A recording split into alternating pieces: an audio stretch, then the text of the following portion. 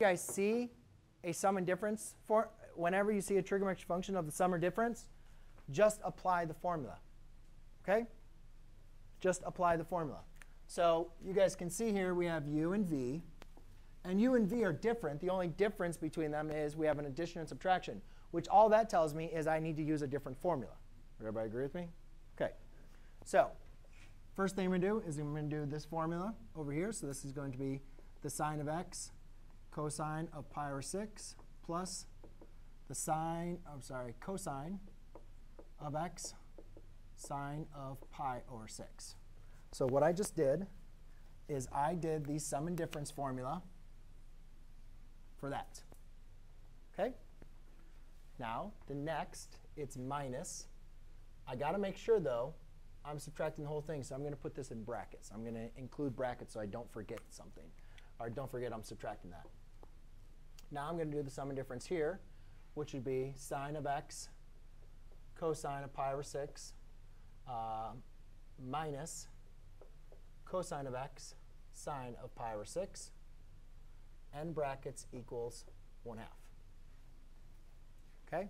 The reason why I want to do brackets is because you're subtracting this whole thing. So, OK? And what's important about that is if I'm going to remove that bracket, what I need to do then is make sure I distribute this negative to both of these terms. Would you guys agree with me? OK, so I can get rid of the brackets.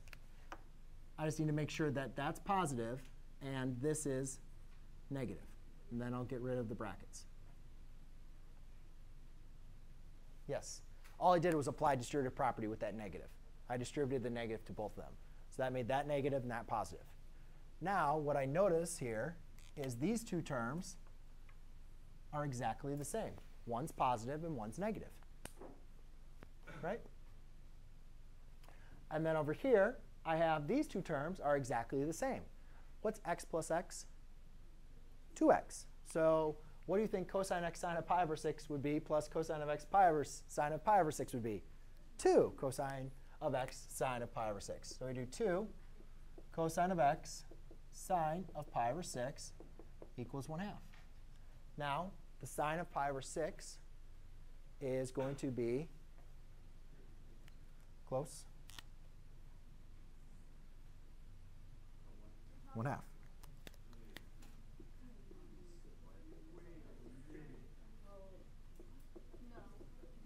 Yes? It doesn't. Sine of pi over 6 goes to 1/2. Look at the unit circle. Now, what's 1/2 times 2? Now, we have cosine of x equals 1/2. So what angles, and again, I forgot to mention, this is finding all the angles between 0 and 2 pi. What are all the angles when cosine of x is equal to 1/2? Pi over 3. Is that the only one? And?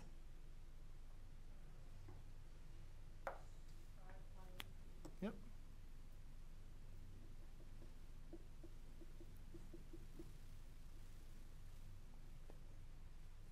Yes? So why isn't it 2 sine pi over 6? Why is it what? Not 2 pi sine over 6. I mean, no. 2 sine pi over 6. Because it's 2 sine pi over 6. 2 sine pi over 6. He's saying because there's 2 sine pi over 6. Right here? Yeah. Yeah, but that's positive and that's negative. The other part. Yeah. Yeah, so it's 2 cosine. It's one term. Think of them like as an x. Yes? Why did you get rid of sine right there?